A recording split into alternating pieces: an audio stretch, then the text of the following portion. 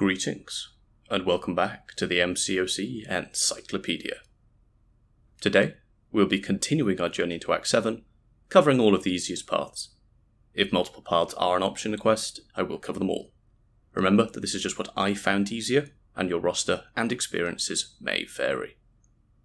So let's dive in. Act 7, Chapter 1, Quest Number 4, Usurp. After that last quest, time to relax a little. Pretty much every path in this quest is really quite annoying, apart from one that's actually quite simple. The Hulk Ragnarok path, also known as Gladiator Hulk or just Gulk, is basically the same as the path we saw back in 7.1.1, the Ronin path. Today's path has Brute Force, Colorblind, and a Class Wrath node, which we'll get into in a moment. Colorblind, as we saw in 7.1.1, just means that you need to make sure all of the champions on your team are of a different class, or you'll take some quite serious degen damage. We can actually use this to our advantage though, as the 6 defenders on the path are all different classes, and we have those Class Wrath nodes on each of them that will more than double your attack if you match the class on the node. And on all of them, the Class Wrath node is whichever class gives you class advantage. So on Gladiator Hulk, who is Science, it is Skill Wrath. On Storm X, who is Mutant, it is Tech Wrath, and so on. Finally, Brute Force just means that you'll need to keep hitting the defender every 6 seconds. If you don't, you will slowly degen. And that's all there is to this path. Play by the rules, and get a huge damage increase. Easy as that. We have 2 annoying defenders to deal with on this path, in Storm X and Nick Fury. Storm X's Special 2 is basically an insta-kill, and her glancing can really draw out the fight. Make sure you can reliably dex the Special 1, or find a way to deal with the Special 2 and it's unblockable, and you'll be fine. Nick Fury is just annoying all round with his Special 1, unblockable, and second life. However, the Mutant Wrath node here will really help you get through it, and you can use pretty much any mutant for him. Keep him below 15 charges, and he isn't a huge threat, and the second life quickly before he can throw 2 Special 1s, and you won't ever see his unblockable. As a final thought though, you don't have to use class advantage in these fights, but you won't get the attack boost. If you want to use Mags for Hulk Ragnarok, because he's metal, that would work absolutely fine. And if you're enjoying this video, please check for unblockable on that like button. The boss we'll be facing in this quest is Hela.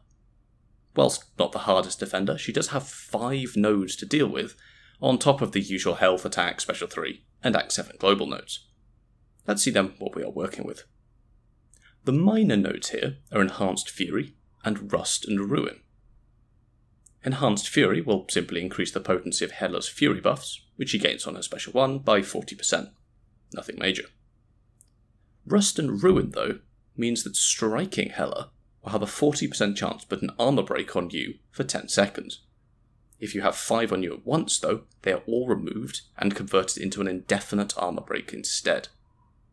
Don't get hit, and these 2 nodes are fairly pointless. Rust and Ruin will actually provide willpower healing if you are running that mastery. They may increase your block damage slightly though, but this generally isn't the biggest issue. Our major nodes here are Lazarus, Heavy Assault, and Counter-Strike. And let's have a look at those in reverse. Counter-Strike will give you a small Fury passive each time you dex an attack. How nice. Well, once you get to 10 Furies, they are all removed, and the defender will go unblockable for 15 seconds. You're pretty much guaranteed 2 of these Furies on Hela's Special 1, so just keep track of your passives, watch out for the unblockable, and this really isn't too bad. If she does go unblockable, play passively and carefully, it's only 15 seconds, you should be fine. Heavy Assault will increase the heavy damage of both champions, but the defender only will go unstoppable during their heavy attacks. This node is basically a buff for us, giving us mega heavy attacks, and as long as Hela doesn't hit you with a heavy attack, you should be fine. These will hurt quite a bit though if you do get hit by one. This brings us to the main node in this fight, Lazarus. Hela has 5 revival charges, meaning when she dies, she doesn't, and will instead heal to 20% health, but this will consume a charge to do so. She will also lose a charge each time you get 20 hits on your combo meter, but will gain one whenever you lose your combo. Okay, so this will increase the length of the fight a bit, and means that you can't one-shot Hela with anything, and as long as you don't lose your combo, you should be fine. So pretty much any champion can take this fight, though Mystics are preferred. Shruggers can do quite well with Rust and Ruin, but again, not required. If you have him at Sig 200, Dr. Doom can also cheese this fight completely. If you hit Hela hard enough, she'll gain a physical resistance buff. However, on Doom's heavy attacks, which will be amped up by heavy assault, you will place a stagger. If the opponent is shocked, Doom will passively stun them whilst charging a heavy attack. At Sig 200, he has a 100% chance to place a shock when he staggers a buff. So, you can go heavy that places a stagger, which will stagger the physical resistance that will be converted into a shock, which means that you can then safely charge your heavy attack and go round and round and round, just spamming heavies in the corner for the entire fight. Heavy assault is really helpful here. A very, very cheesy option, but does need a max Sig Doom. A lower Sig Doom could try and do it, but your shocks aren't guaranteed, so keep your special 3 in reserve for an emergency throw if you need it. So, for our team. Well, Doom is definitely coming, just to cheese the boss, but then we will also need a spread of classes to cover the path. The champion we can cover with Doom, and Jane Foster is probably the easiest fight on the path, so I won't be bringing a science champion. Medusa for Sentinel, Sunspot for Defender Nick Fury, Iron Man for Storm, and an attacking Nick Fury for Gladiator Hulk will round out this team very nicely, and should be able to take all of the respective fights without issues. Fairly soon after this video goes out, I will try and get up a short commentated video of me going through this path with the exact team I suggest. It'll be much more relaxed, but should hopefully give some more insight into how I look at getting around these issues.